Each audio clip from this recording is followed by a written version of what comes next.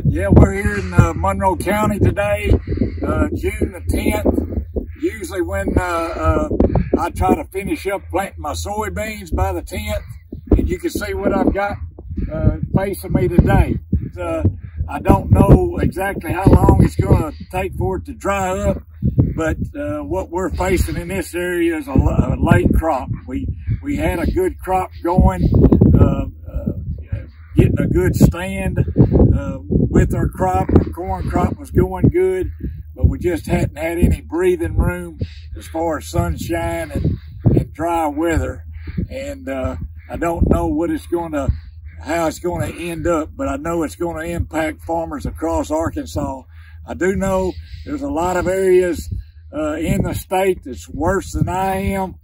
We've had this, I know, for the last 5 or 6 years, pretty consistent, year in and year out. Seems like we're replanting. This year's a little bit later. In 2014, I had it even worse than this, but it seems like year in and year out now, it's consistently we've been losing crops. I don't know if that's a climate change thing or what, but it just seems like it's been consistent with us where we have to come back and replant our soybeans mainly.